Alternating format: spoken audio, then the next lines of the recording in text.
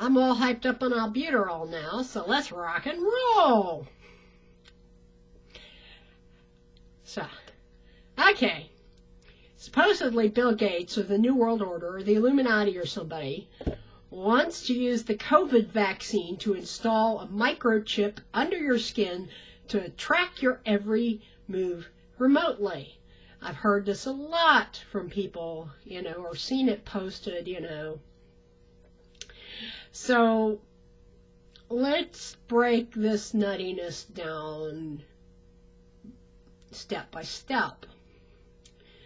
RFID microchips for pets require a much larger needle to insert under the skin than a vaccine needle. They're about the size of a grain of rice. RFID chips require a reader that is held next to the skin. A GPS tracker takes batteries.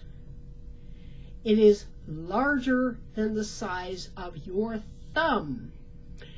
You would need surgery to install a GPS tracker in someone's body, rather like a pacemaker. Only, unlike a pacemaker, it would need frequent battery changes because it would need more juice. Yeah. So basically, putting a GPS tracker in your body isn't really technically feasible at this time. But here's why they aren't interested in doing it. They don't need to. 1.1.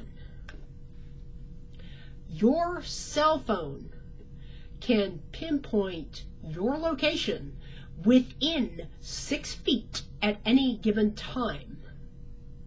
In fact, if you're a protest organizer, it is highly suggested you use a burner phone bought with cash. And that brings us to any purchase made with plastic is a trackable purchase. Another interesting point, at least 80% of us live in urban areas where there are cameras all over the place. Thanks to private companies contracting with law enforcement, facial recognition technology is tracking us. Not always successfully, not all of the time, but to a great degree. If we're on camera in a public location, we are being tracked. I will include a link to Electronic Frontier Foundation in the comments. I urge you to check it out. Honorable mention, if you're driving, your car license plate is highly likely to be tracked in urban areas via red light cameras. Police cars also have red light style camera trackers on the cars themselves. The collected data goes into a company database. They contract with law enforcement agencies, and the data stays there for 5 years. Again, I will link to another page on Electronic Frontier Foundation. So, think about this. All this tracking is going on. Why do they need to implant a GPS tracker in your body? They already have ways of big brothering you. They know where you are. They can figure it out.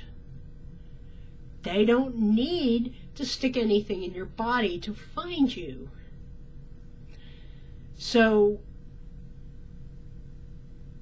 the idea that somebody's going to insert a thing that's tiny enough to fit into a vaccine needle that is capable of tracking you through GPS, that is not technologically possible, all right?